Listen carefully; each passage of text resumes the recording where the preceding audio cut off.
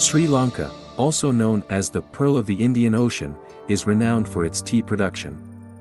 The country is the fourth largest producer of tea in the world, with tea plantations covering approximately 4% of the country's land area. Behind this booming industry, however, are the tea estate laborers who work tirelessly every day to ensure that the tea we drink is of the highest quality. මගේ නම සුබ්‍රමණියම්. ඇටැම්බිටිවත්ත පළවෙනි කොටසේ සේවය කරන්නේ. මට අවුරුදු 39යි. අවුරුදු 35ක් වත්තේ සේවය කරනවා. මට ළමයි ගාන ළමයි 3 දෙනෙක් ඉන්නවා. තාමත් කුලි වෙන තමයි කරගෙන ඉන්නේ. The tea estate laborers of Sri Lanka, most of whom are Tamil or Sinhalese, have been working in the tea plantations for generations. They wake up before dawn and work long hours every day, plucking tea leaves from the bushes in the sweltering heat. උදේ පාන්දර අයාමාරට පැරට්ටුවක් තියාම පැරට්ටුවට යනවා. පැරට්ටුවට ගියාම පස්සේ එක සිල්ලර වැඩද එක දළුද කියලා දැන් තමයි නිම කරන්නේ. දැන් දළුව වලට යනවා නම් උදේ පාන්දර 7:00ට මලයට යන්න ඕනේ.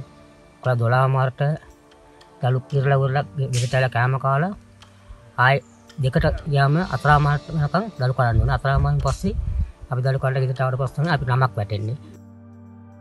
They work with great care and precision, knowing that the quality of the tea depends on the leaves they pick. After the tea leaves are picked, they are carefully transported to the processing plant. Here, the tea leaves are withered, rolled, fermented, and dried to create the various types of tea that we drink. The tea estate laborers work in every step of this process, from picking the leaves to packaging the finished product. Despite their hard work and dedication, the tea estate laborers often live in poverty. They receive very low wages and have limited access to basic necessities such as clean water and healthcare. They also face challenges such as lack of education and job security. Despite these challenges, the tea estate laborers continue to work tirelessly, with great pride and dedication, to produce some of the world's finest tea.